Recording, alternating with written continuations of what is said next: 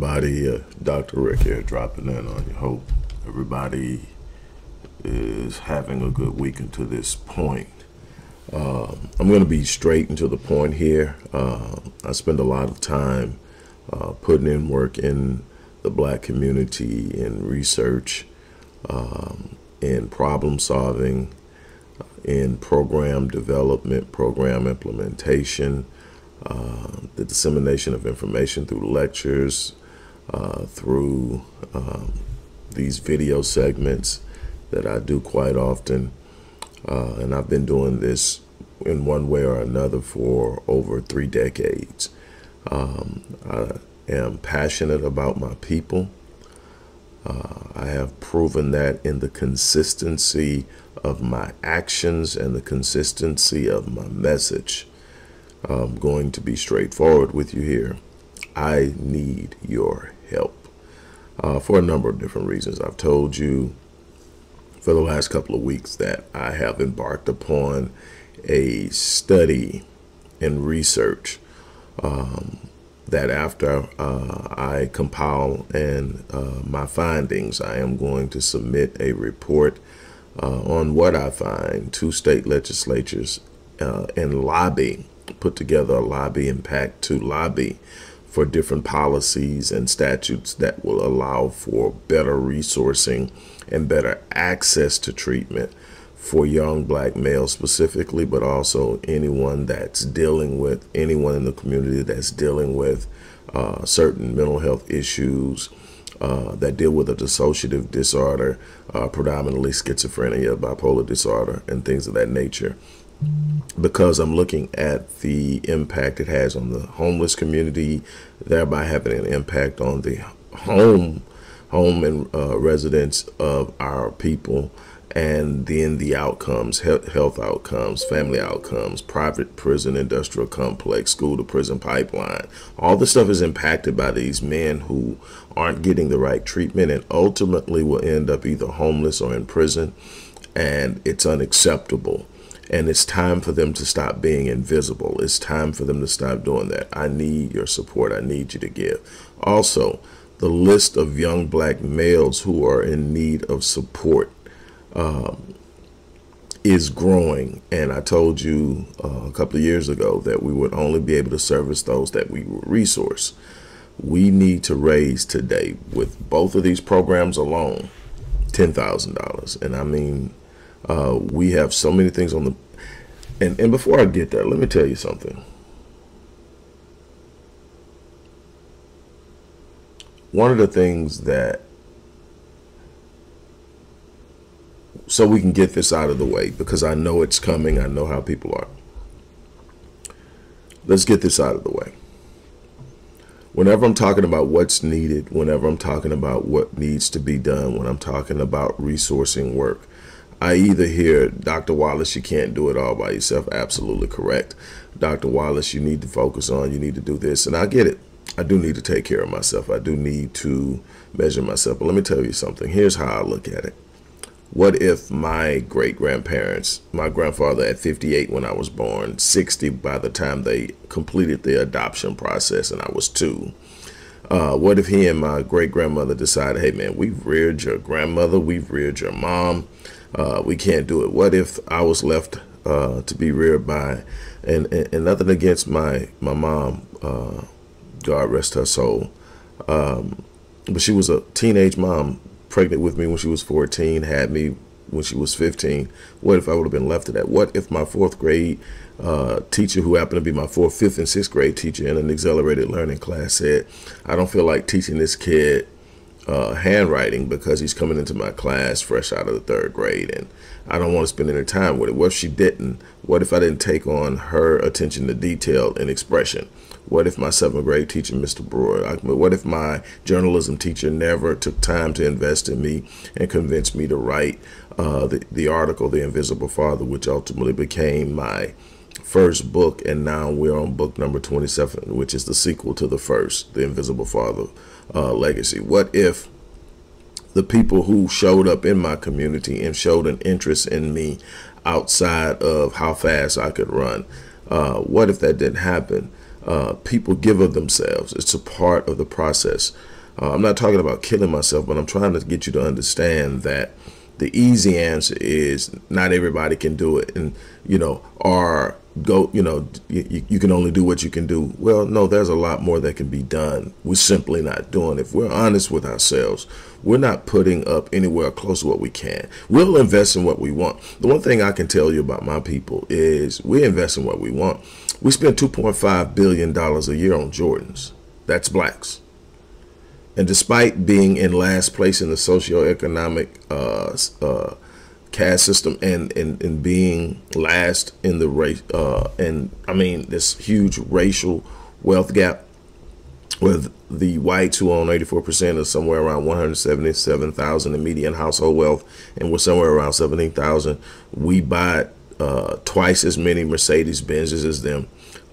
And we're entering into the sweet spot where they absolutely love us. You know why? Between now and Christmas Eve, we're going to spend $570 billion. $570 billion. But we're in last place. We're oppressed. We constantly complain. We're being over-policed. We're being miseducated. We're being mass incarcerated. We're being gentrified. In every area, we are suffering. And we look at, and that's why we're so fixated on celebrity worship, because that's how we live. We live vicariously through the few of us who are experiencing some level of success. We live vicariously, or we overspend and extend ourselves to get a piece of what we think is the true nature and meaning of power. And the power comes from the autonomy to be able to do things on our own, to be able to manage and move things in our favor, to be able to make our presence felt. And so it's there.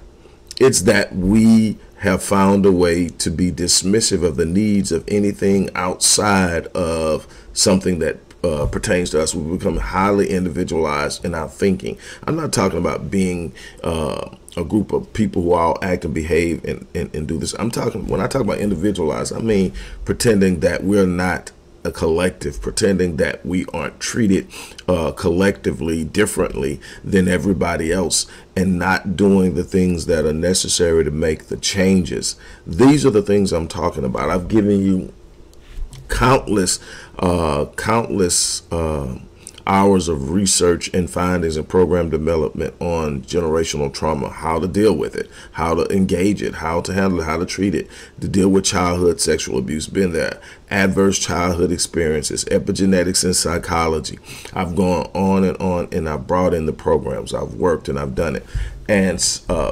And it's just been constant, and I will continue to do so. I'm not going to kill myself doing it, but I am going to stick with it, and I'm not going to accept, well, I'm doing the best I can as a final answer. I'll do the best I can, but I'm going to hold you to the fire, because it's absolutely unacceptable that we're sitting here and the people who are actually putting in the work are the people who are pushed to the side for all the other bull crap that goes on that produces nothing. And for the people who want to say, have you tried getting funding through traditional means?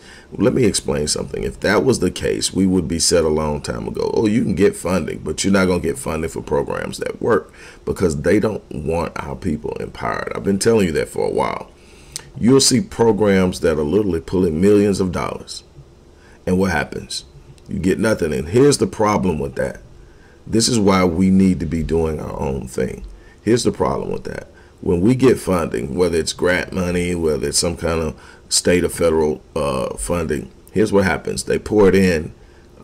They don't get the results they want. They say, we've poured millions and millions of dollars in that, and nothing happens. And so then the narrative is those people are just who they are. No matter how much money you pour in and help, you can't help them. And what the average person isn't going to do is to look deeper and see what the problem is. The problem is, I can put $1 billion into a program where the linchpins of success aren't there, and it's going to look good. It's going to be great for photo ops. It's going to be great for commercialism. It's going to be great for fundraising, but it's not going to produce results. Why? The linchpins for success have to be there. There are certain elements and components that have to be present for anything to work, and they're not always blatant and blaring. Sometimes they're very subtle, but if you remove the linchpins, you can sit up and fund as much as you want to and don't get any results. And so what you do is you create this cash cow. You wash people's money with our backs. Yeah, you get to run your money through organizations that don't really empower anybody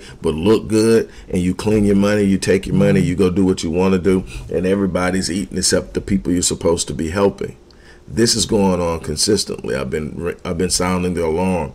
The things that work will not get funded. Why? Because people benefit from our demise. People benefit from our suffering, and it's up to us to fix that.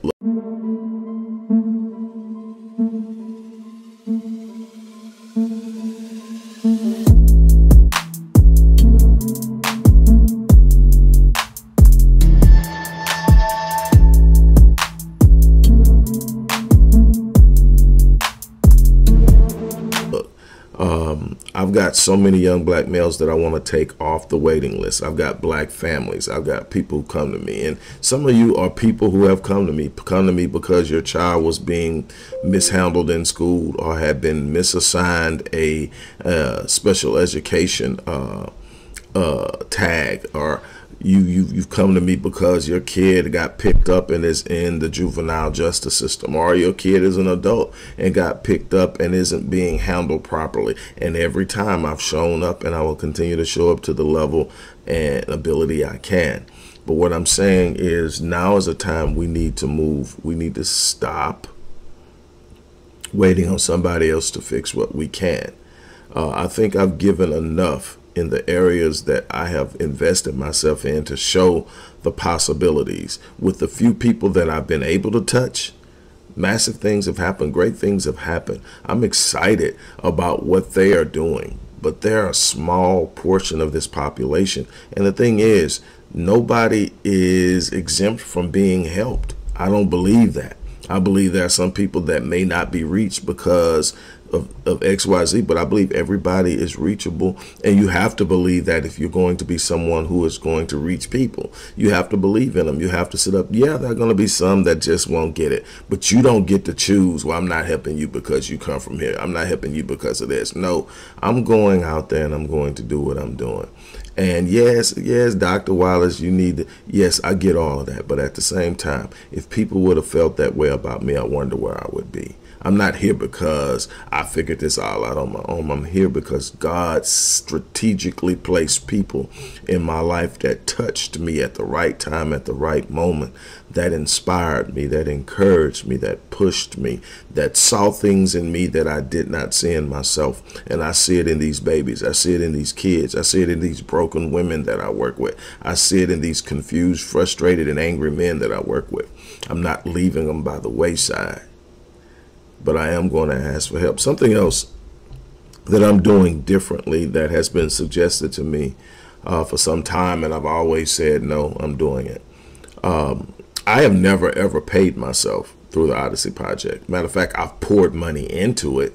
I've funded the vast majority of everything that goes on with it, but I've never paid myself. And so what I did is I created a way for the people who appreciate the work I do to bless me personally. It's not a demand. It's not something I'm putting impression on you, but it's an opportunity. If you believe in what I'm doing and you want to show some love from now on, that's going to also be a link for that. Again, personally, I prefer you support the programs that help the people, but also that's the way that, you can sit up and you can show love and bless me. Again, I'm not demanding it. I'm not insisting upon it, but I think that I have earned the right to accept it. If you want to gift me or show love or bless, whatever word you want to use, it's up to you. But everything that comes in for the organization goes to the organization. And it's so underfunded that it's unreal. And I'm still here. That's the blessed part about it. I am still standing despite it all. So look, again, I am calling on you. Don't let this pass by. Don't let this be one of those moments where it's the next person to give, the next person again. No, we need to hit 10,000. And the thing is, there are a couple of people out here that might be able to do that all at once. There are a couple of people out here that can go very deep into their pockets and make it happen. The thing is, we simply don't move on code. I shared something with you guys, I believe it was yesterday or maybe the day before, a quote that Musa Ali quoted someone else, but basically it just says, our community refuses to rally to support or rally for our best and brightest. And I agree. There's so many things out there that we're out there fighting to do. And the vast majority is the focus on things that have no intrinsic value, things that are sensational in nature, but bring no true power. And we get fixated on those things and we lose sight of the things that are foundational, the things that we need to focus on. I've been talking about building strong black men. I've been talking about restoring the black family. I've been talking about healing generational trauma. I've spent literally years outlining how trauma is being passed down genetically, underlining the impact of epigenetics in lifetime outcomes in health, finance, and behavior. I mean, this thing is big, and I've given it all I have, and I will continue to do so. It's my love. It's my passion. One thing I will not do is I will not go to the grave having left work undone that I could do because I'm disenfranchised, because I'm frustrated, because it's not going my way. The one thing you never see me do is sitting up whining. I tell you what's on. I tell you what's going wrong. I tell you what I plan on doing about it. And then I go do it, or do it to the point to where I've given everything I've got, but I won't take it to the grave. I won't take potential and capacity to the grave. I guarantee you that. So again, look in the description box. Show your love. Those of you who choose to give, and just to give you an idea, and the vast majority has been given by one person. I think we're, for the entire year this year, somewhere around $1,200. So for the people who think I do this because I'm getting over, I'm getting paid, $1,200 is what do you actually think we're helping and doing things for people with that? And the significant portion of that is one person. You know, there's people who give 25 here, 30 there, but significantly it's one person, and an old client donated $200 recently. But everything else is predominantly one person, and thank you for what you've done. You know who you are. I guess I could say your last name, Miss Phillips. But that's it. That's it. $1,200 something. Unless I missed something somewhere and I pulled it because I just want to see. And anybody that thinks that what you see me do, if you go to the site and you look at what we're doing and you think that can in some way facilitate what we do, let me know. And yet here we are. So again, I'm calling on it.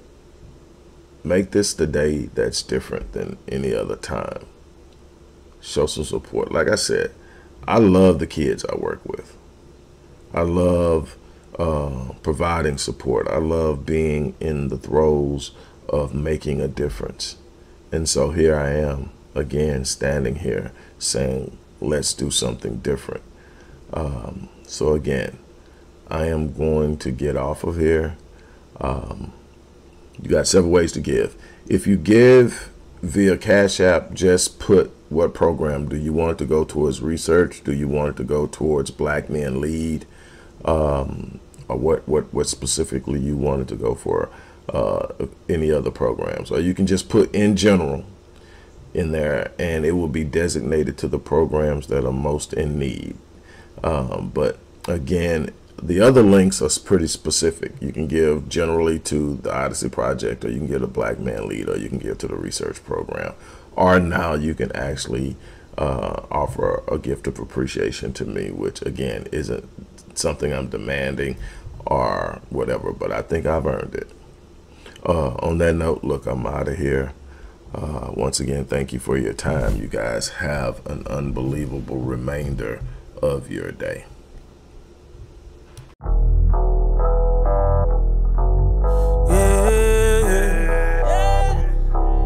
They said I should give it up, like that just ain't good enough. Hello everybody, Dr. Rick Wallace here, dropping in with a little special announcement for those who have followed me for any stretch of time.